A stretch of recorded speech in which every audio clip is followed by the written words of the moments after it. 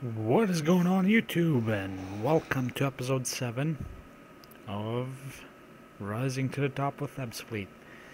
Now, where we're going to start things off tonight with this, well, in this episode, is going to be starting with the transfers that came in and the players that went out of the club. So looking at the departing players first, we had Brendan Hall leaving. He wasn't going to amount to too much. Anthony Achampong leaving as well. Rob Fry leaving, then subsequently retiring a year later.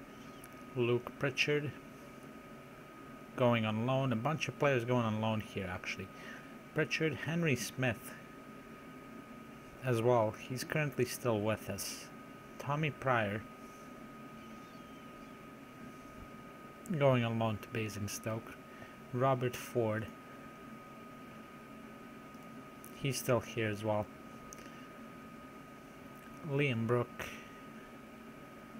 Of course, we have Neil Pament leaving us to Huddersfield, and Lee Smith, unfortunately the player who is dubbed to become the next superstar alongside MacArthur, has left us for Newcastle United for a fee of $110,000.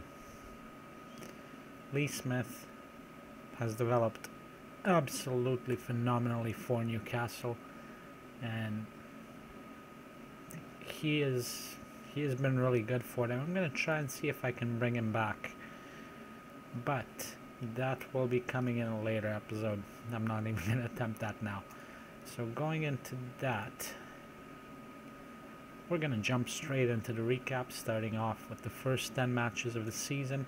I might actually extend it in this video to make it 15. So we have the first one against Yeovil, 3-1 win. Goals coming from James Battens, who's actually a very good youngster for us. He will develop nicely. Jamie McVicker, another youngster.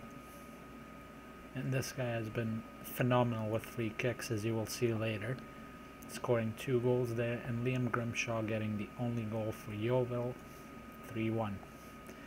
Then, a straight knockout from the Capital One Cup in the first round, coming at the hands of Swindon.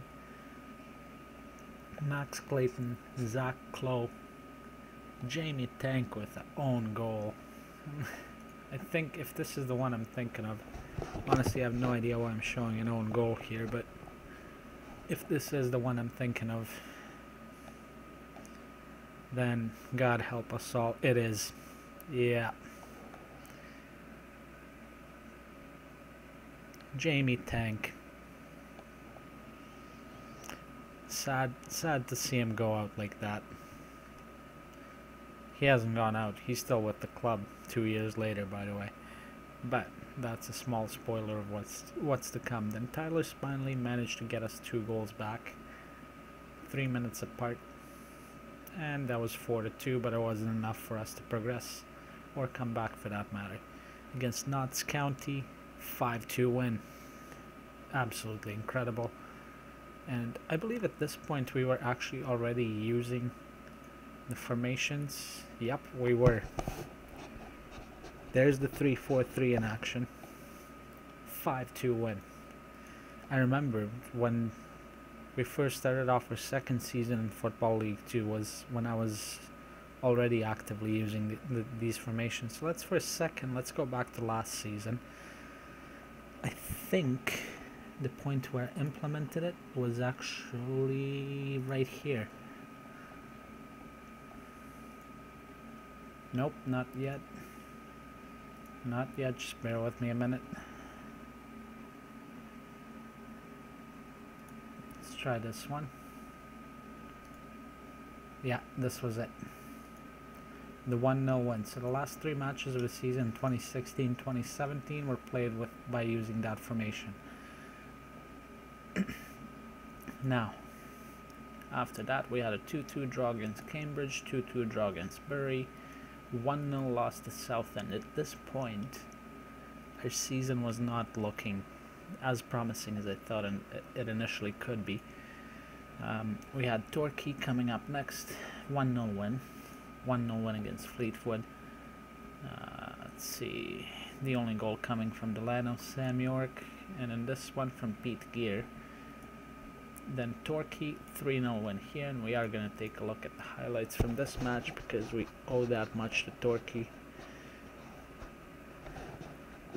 Up till this point, they were kind of a difficult team for us to play against. Sheringham, Deegan, there's Jamie McVicker, and there is the tap in by Smith, 1-0.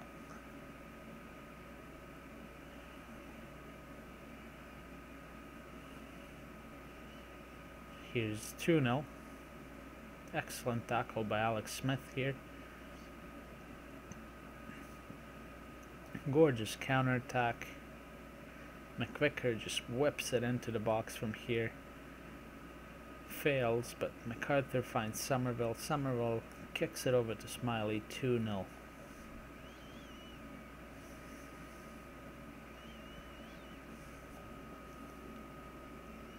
Here's the third goal of the match. Alex Jones.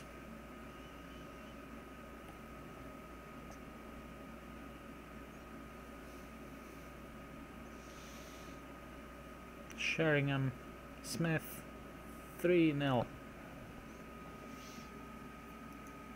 That was a very good win for us. A third shutout in a row.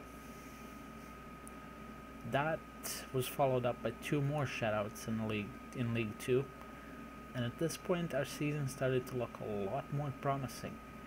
1-0 against Barnet, 1-0 against Hartlepool, and that saw us draw against Burton after those 2 matches, 0-0. So where are we at?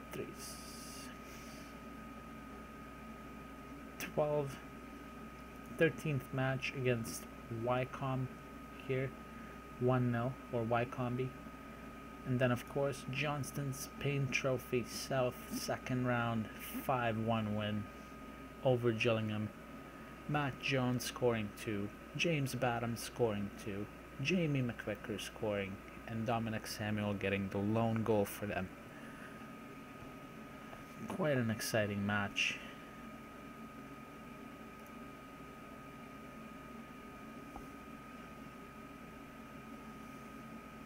Against Tranmere then in League 2. The last match for the recap tonight. I believe that's number 15.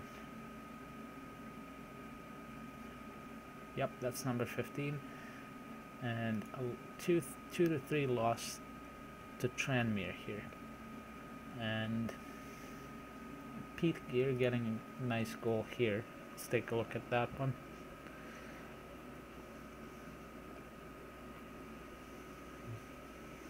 Kid's a freaking bullet, and he's so intelligent out on the pitch. It's so easy for him to find a very good opening and exploit that, and you will see that coming up in the next couple of episodes, because by then we will be caught up almost to the point where I am right now, if I keep it to a 15 matches per episode format. So, with that being said,